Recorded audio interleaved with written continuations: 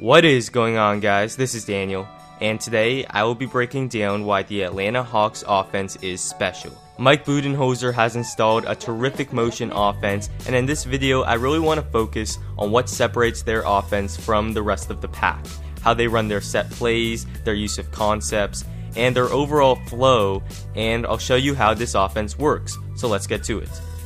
So, the Hawks dribble the ball up, and a simple ball reversal triggers the play motion strong. They reverse it twice, and then the two passers will set a double staggered screen for the wing in the corner, and here it gets Kyle Korver a good look at three.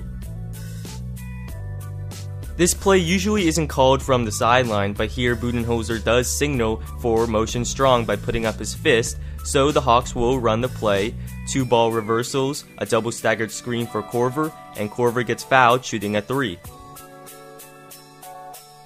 Now, off the double staggered screens, if the wing doesn't have a good look, that triggers horns. Korver goes to the corner, Horford comes to the elbow, and they're in the horns alignment.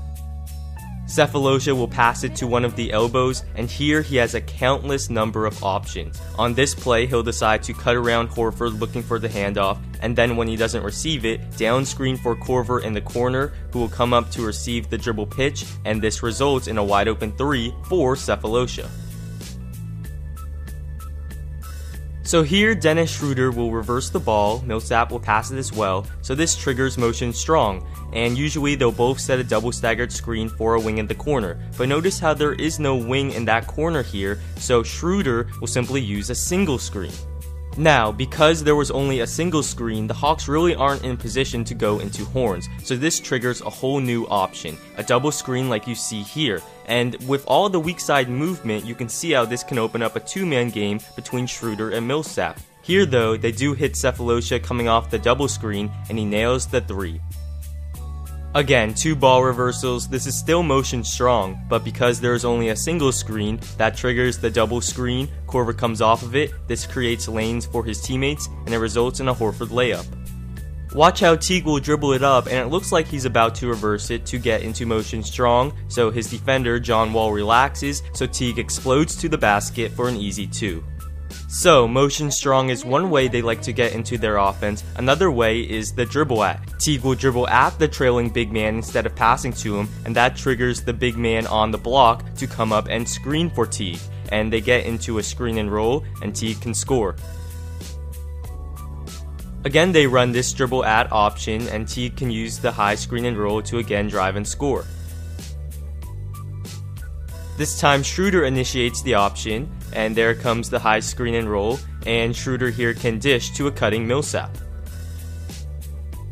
Let's talk about the Hawks high post series because it's varied and very difficult to defend. Here Schroeder hits the high post, and he'll decide to cut around Horford with the pinch post cut, and then he won't receive the handoff, though he might have been open, and he'll cut through.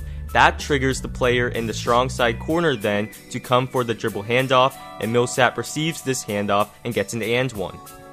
Again, this is out of the flow of the offense, not a set play, so Carroll hits the elbow, and like Schroeder, he'll cut around and pinch post, but this offense gives you freedom, and instead of cutting to the basket, Carroll will decide to screen for Korver in the corner, and coming off that screen, Korver can come and receive the handoff, or curl to the basket, which he does here, so Carroll can receive the dribble handoff and get an open three.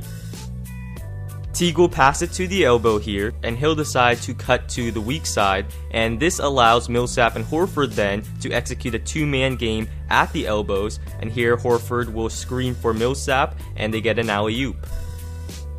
Pass to the elbow, and here Schroeder will decide to perform a bit of a split in front of the high post. He'll screen away for Sefolosha, that could open up a three, and it could open up a backdoor cut as well. Here they don't really execute it very well, but it still provides movement around Millsap at the high post, allowing him to attack and hit a little jumper.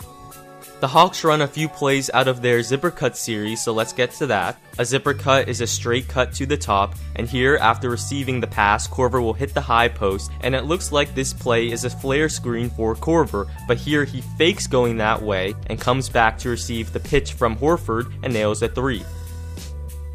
Here's the loop play. Zipper cut and Teague will receive 3 screens along the baseline. But notice here how Wall is denying Teague's path toward the baseline, so Teague simply cuts toward the ball and gets an in-close shot. He just can't finish. And maybe the best play of them all, zipper cut, and they'll have Schroeder drive baseline, and on the weak side they'll set a back screen for a shooter to get an open 3. Nice skip pass by Schroeder, and it's a wide open corner 3 for Mike Scott. Here's a play out of their Iverson series, which starts with a high cut across 2 screens. This is called an Iverson cut because Allen Iverson used it a lot to great success in Philadelphia. Here though, Scott, who cuts across the top, is the decoy, as this is just to set up a high screen and roll, and Shelvin Mack can drive and score. One of the most unguardable NBA plays is the double on-ball screen with a shooter popping and the big man rolling, and here they find Horford for an easy layup. Again, they run the double ball screen here, and they don't get anything immediately, so Schroeder gets a rescreen, and notice how well they move the ball, resulting in a Cephalosha 3. Let's talk a bit about some of the plays they run for Korver, and we showed you earlier this play where Korver received a pin down in the corner and decided to curl it to the basket, and Carroll got the open 3. Now here's the same play, except Korver does go for the dribble handoff, and he hits a 3. A simple but effective way to get Korver an open shot is by the quick pin down. Before the defense is set, a Hawks big man will set a pin down for Korver, and here he gets an open 3. So before the defense really knows what's going on, boom, a quick pin down for Korver, and the best shooter in the game gets an open look. Here, the quick pin down allows Korver to drive and dish to Horford for a layup. Watch how Horford is about to set the quick pin down for Korver, but Korver will then screen for Horford's man, and a great mid-range shooter gets an open look. That's teamwork. And here, it's a double quick pin down for Korver, which is even more difficult to defend. Here's a play where basically Korver can run along the baseline with pin downs on both sides, and here he comes off of one, then flows right into a screen and roll. Nice pass there, and Horford gets fouled. Same play, and like we showed you earlier, Korver will decide to flare screen for a teammate, and the defense never had a chance. Here's a set where Korver will screen for the on-ball screener, then sprint to the corner, and here the Hawks execute the pick and pop. Same play, and watch how Korver's screen gets Millsap's man way out of position, so Teague simply passes it to Millsap, who can attack a poor closeout. Here's a variation where Mack will screen for the on-ball screener, then receive screen the screener action, and this occupies the weak side defenders just enough to allow Schroeder to drive and score. The Hawks will execute a screen and roll here, and Teague knows the Blazers want to force him to this area, so watch how he'll weave toward the middle to create a better passing angle to Horford. And here the Wizards will hedge the screen and roll, so Horford knows to roll to the basket, Millsap will flash to the high post, Carroll will pass it to Millsap, and boom, they have a 2-on-1 situation as Gortat, who hedged the screen and roll, is still recovering, but here Millsap can't hit it. Let's talk about the Hawks' execution of post-ups, and here Schroeder will enter the post, and then go for the give and go, cutting hard off of Millsap, and then dish for a dunk. Here the ball goes into the post, and Korver will receive a double stagger screen on the weak side. This confuses the defense and directly leads to a corner 3.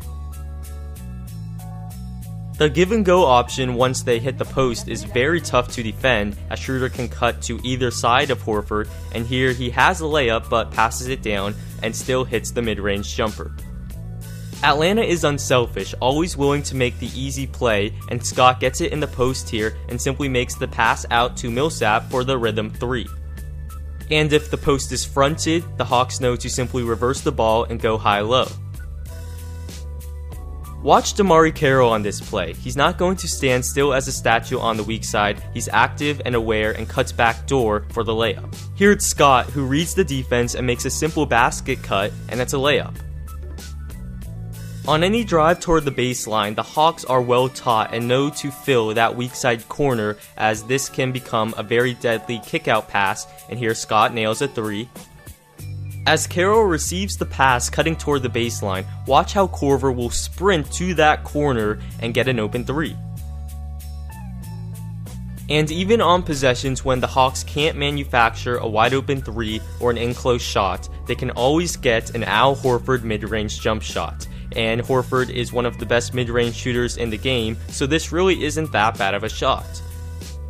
Many teams want to give up mid-range jump shots, so to have a guy like Horford who can beat this tactic to a certain degree is extremely valuable, so they just run a screen and roll as the shot clock is dwindling and it's a wide open 15-footer.